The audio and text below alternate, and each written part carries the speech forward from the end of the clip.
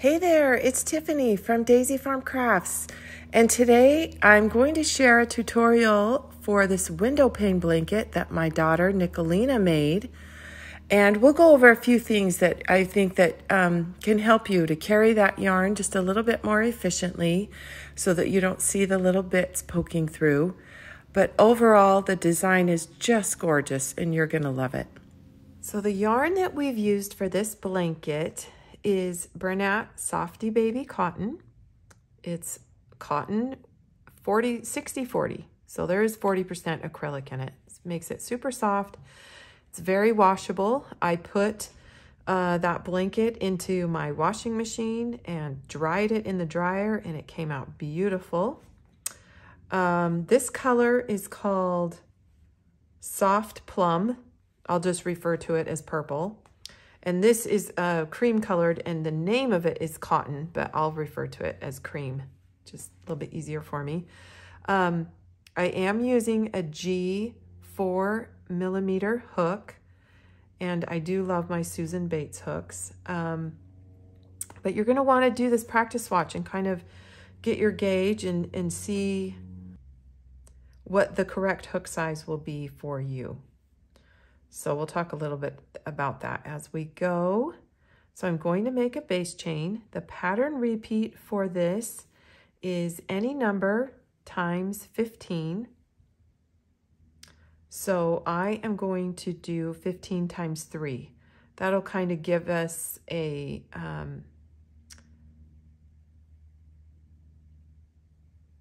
beginning. You'll be able to see what the beginning looks like of the blanket and the end. So you'll get 2 sides plus how to change yarn in the middle. Of course, you know, in the real blanket, you'll be changing multiple times, but I think you'll get the gist of it with this small little sample. So get 45 chains going and we'll get started. We're going to begin in the 3rd chain from the hook with our first half double crochet. Yarn over, insert your hook, yarn over, pull up a loop, yarn over and pull through all 3. In case you needed a little refresher, I'll just do one just really slow. Yarn over, I'm inserting my hook and underneath that top chain, pulling up a loop, and I kind of like to pull it up even and then pull through all 3. So we're working this for the next 13. We'll have 13 stitches in cream, and then stitch 14 and 15 will be in purple.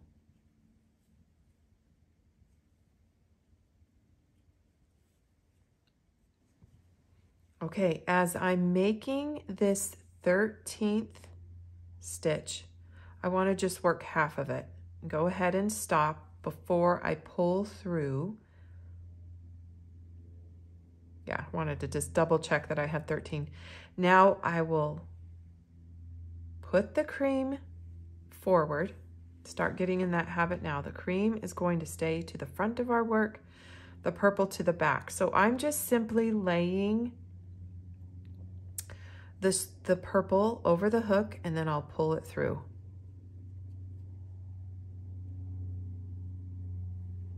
Kind of get my tail out of the way.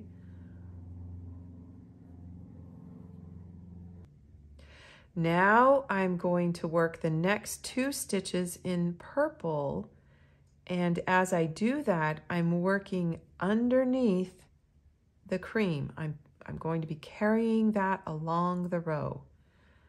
So I pull up, here is stitch number 14, and on stitch number 15, we're going to change back to the cream. So just work half of the stitch, keep your purple to the back. We don't need to pull that forward.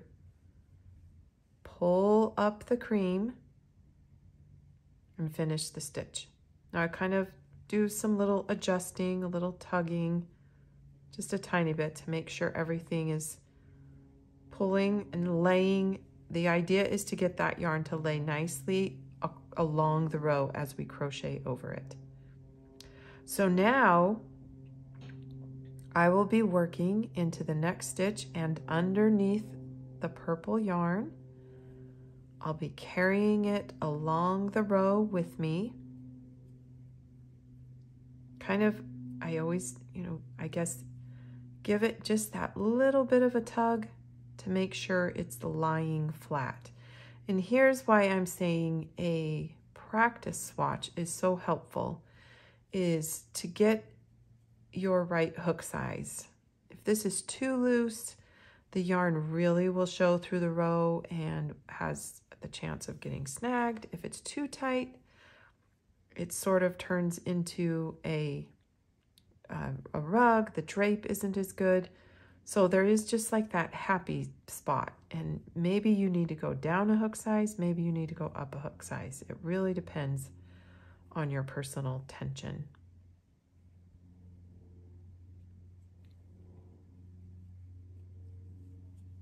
So there definitely is a learning curve with carrying yarn along with you.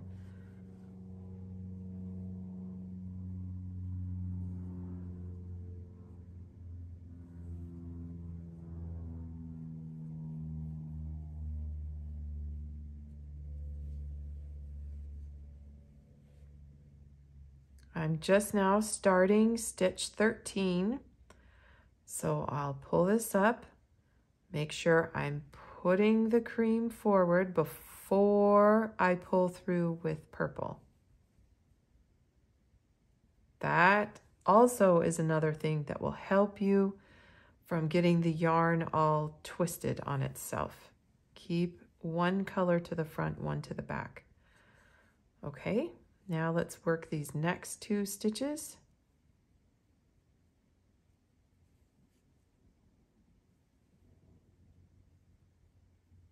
Purple to the back, pull through. Now we will have, if we counted correctly, 13 stitches to the end of the row. So we've got 1, 2, 3, 4, 5, 6, 7, 8, 9, 10, 11, 12, 13. Perfect. And I go ahead and carry the purple with me. And the purple is just going to be carried now throughout the whole blanket. The only time really that it's not is just on that little starting amount, because it's just so tricky to carry it along the chain when you don't have any stitches left yet. So it's not that noticeable, but the rest of the time, yes, I am carrying the yarn. I get a lot of questions about, is this wasteful? And maybe you're thinking that too. But for this design, I will say this is the most efficient way to achieve this design, is to go ahead and carry the color through the row. Another way that I have seen people do, but I think it becomes so cumbersome when you are changing colors this frequently, is you could do each of these its own little bobbin, and I've done that too, but it is very cumbersome to turn the blanket every time if you have, say, 15 little bobbins of color. So there is that.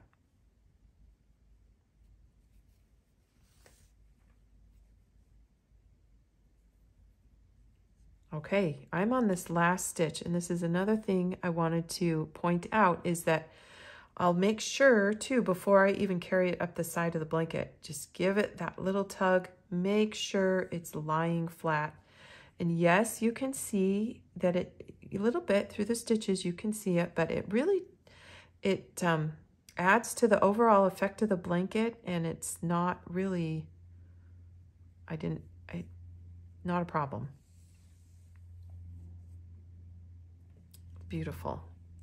Okay, so when we're ready, we just wrap the purple around the back. So I'm just wrapping it, getting it ready.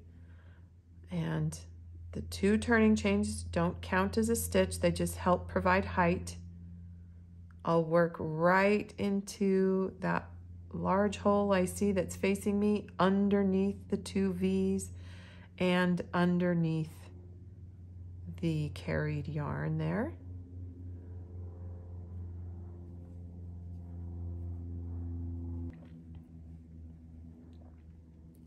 I need to yarn over, insert my hook into the next stitch, all the while pulling the purple along with me.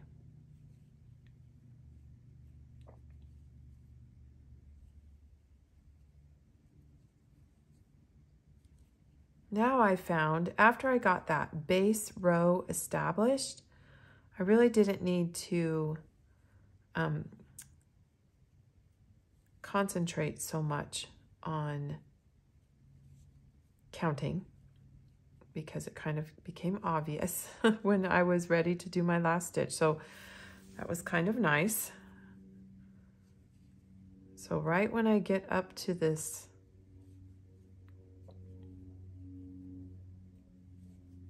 last V that's cream, I pull up the loop, I put my cream forward, I kind of hold it with my thumb there for a second, give a nice little tug on the purple, make sure it's lying flat against the row, pull through. I mean, that's your chance right there, because once you pull it through and make the stitch, it kind of locks it in there. Then I'll grab that, my carried yarn, work the 2 stitches in purple,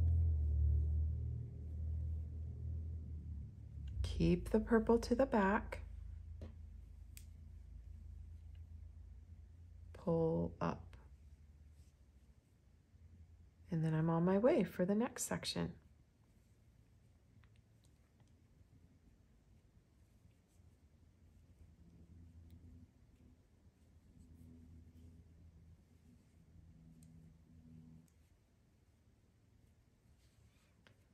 Okay, work the cream one, pull it forward, give the purple just a little bit of a tug to make sure it's laying flat, pull through, get my cream ready to go, work 2 stitches,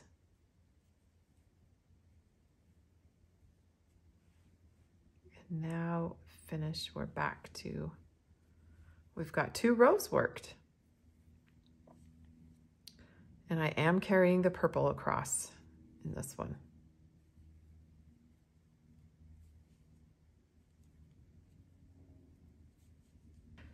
So I've worked 10 rows, and what you really want to do is make sure, you know, this blanket can be really flexible for you if you wanted to make your squares even larger, but I'm just measuring my white stitches, and they're 3 inches.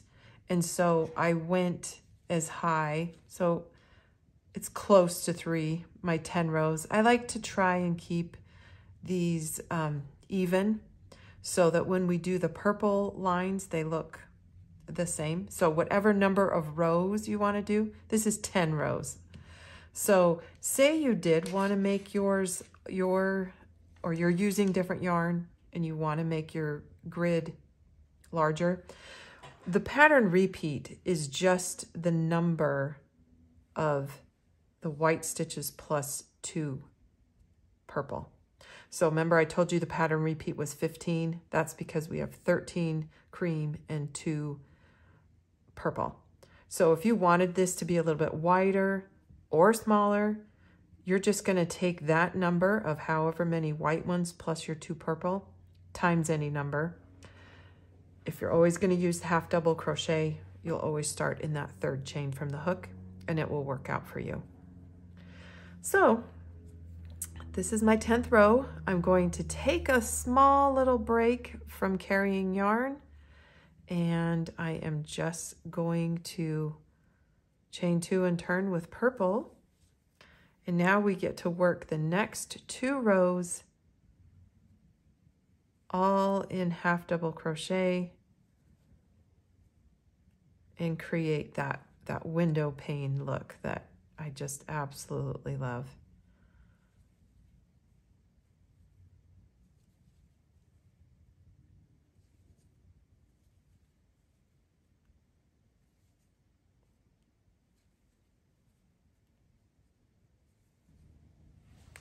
So this is what it will look like when you get your 2 rows. And here we go. So at the last step, I don't pull through. I reach down on the side and pull my cream yarn up. And this all gets covered with the border anyway, so it should be fine. Do my chain 2, and here we go. Start carrying that yarn. We've got 13, and this probably is the row where you really do need to pay attention again to the counting, just to make sure you are getting the 14th and 15th stitch lined up with the ones below. So here's stitch 13. I'm still, hopefully that's going well for you, keeping 1 to the front, 1 to the back. Pull through.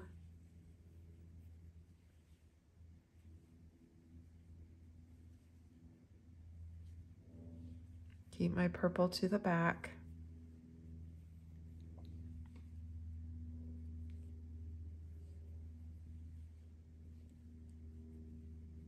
And we're on our way.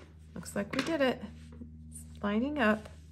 So I'll just do a couple more rows and then I will demonstrate to you the border. Okay, if you can pretend with me for a second that this is just like I've got my final, what did I say this was? 10 rows to finish the blanket. Let me show you how I got the border started. So I'm just going to chain and turn, and I'm going to work 1 round of all single crochet. So you can weave the ends in if you would like before we get started. Before you get started, it's up to you.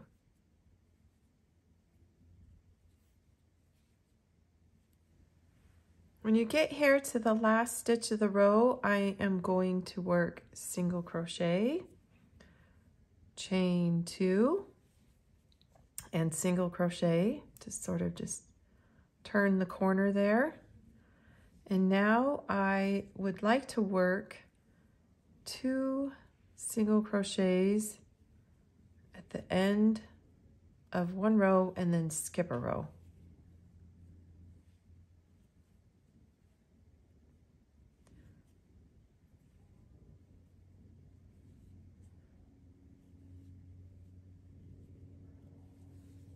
And about every 3rd time, I go ahead and I work 3 in there. Mainly because we have more stitches across than we do the row. So if you think of it as we have 12 rows, but we worked 15 stitches across, we want to try and get those 15 stitches in here. So working, and I also like to keep it as neat as possible, which is another reason why I go every other row. So I work 2, skip, and then I work 3.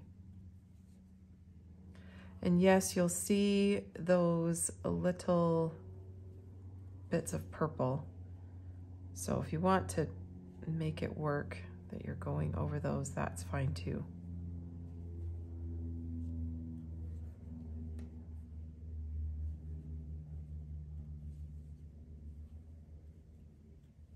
I really do find though that the little bits just sort of blend in with the whole blanket, and it really doesn't show once it's all done. Okay, now I'm kind of here at the corner. So I'll do that same corner technique with the 2 single crochet, 2 and single crochet, and that gets me, and we'll be working on the underside of this chain now, just kind of where they cross. I'll work my single crochets. So the goal is as evenly as possible. And that's why you kind of need to work that couple extra single crochets in there to get that going.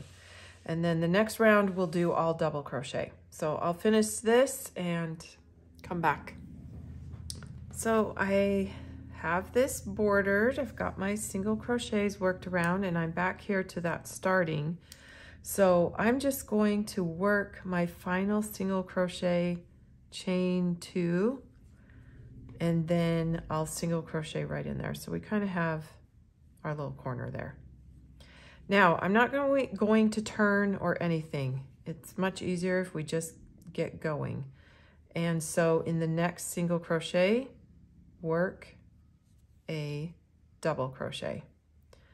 And when you get to the corner, you're going to work double crochet, chain 2, double crochet right around those chain 2 spaces.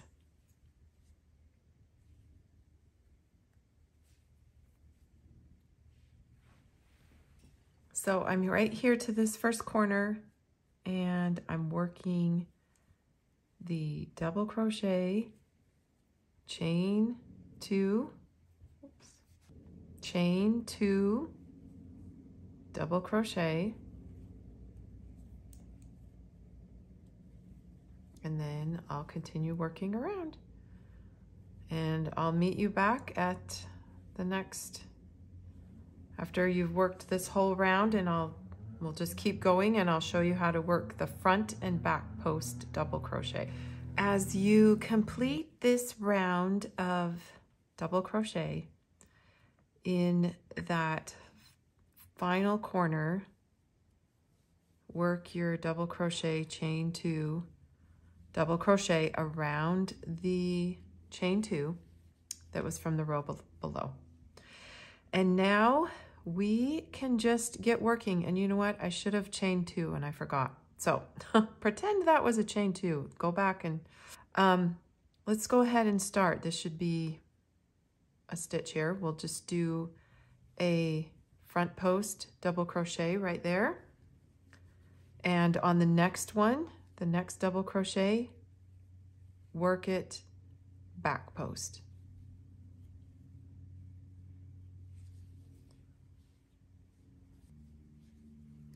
Here's front post. We're just going to alternate these.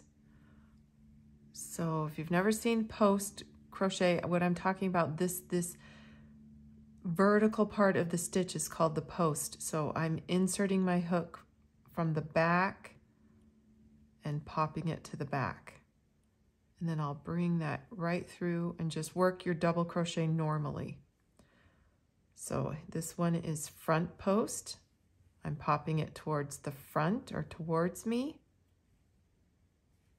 And this one, I enter from the back and back post.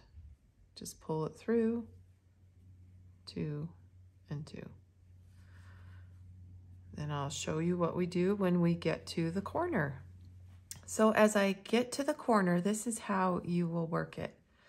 So this happened to turn out in my pattern to be a front post, which is fine.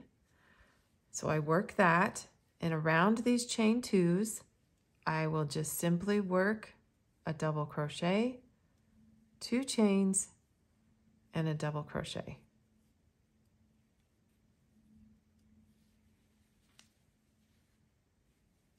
Now you can choose to continue, start again, and have, since this one was a front, go front, or you can make it go back.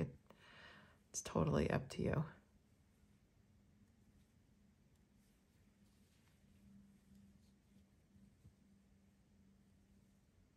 But we're going to continue alternating them.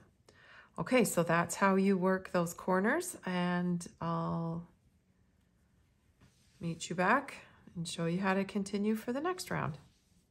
So as you finish this round, still just work that same double crochet, chain 2. That sort of begins the next round. And here we are to the start. So kind of look ahead.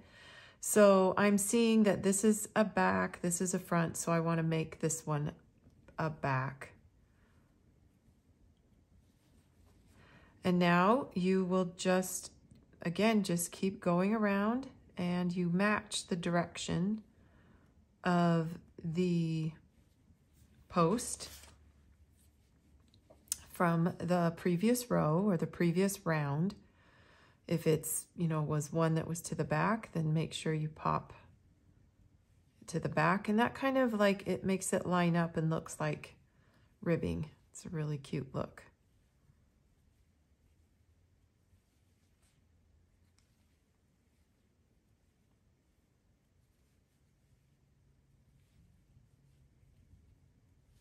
So I'm going to work, I will work 3 more, like this round and 1 more round, and then that was plenty of those.